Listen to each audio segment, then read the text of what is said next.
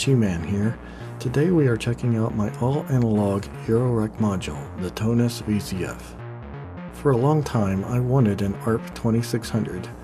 Over the years I've watched the price of the 2600 going up and up. Meanwhile my pocketbook is going down and down. Then it dawned on me, all I really wanted was the filter in my Eurorack and I would be set. I chose the earliest filter version, the 4012. The 4012 filter modules were installed in 2600s for about 5 years and were encapsulated as to conceal their inner workings. Later on it would be revealed that its design infringed upon Moog's ladder filter design, and hence a main reason its sound was preferred over its successor.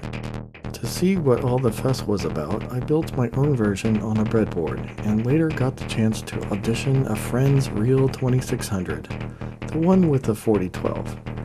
I found it to have an impressive and very musical sound.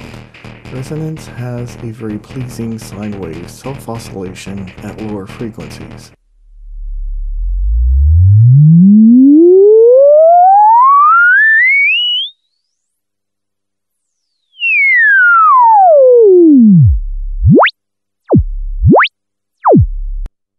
At higher frequencies, the filter belts out a cornucopia of squelches, bleeps, and warbles.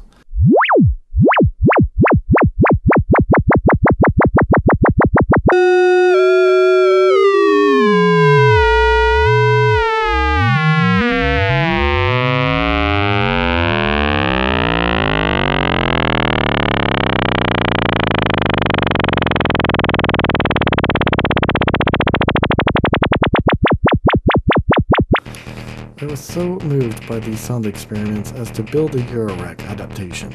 I'm calling it the Tonus VCF on account that the Tonus ARP logo design was used on the earliest 2600s. Many of the G-Clef ARP logos also had the 4012 filter as well. Great care was taken to keep the Tonus VCF design as close to the original as possible, including component selection and transistor pair matching. My modules are painstakingly handcrafted in the USA. Without any further ado, let's listen to the Tonus VCF in action.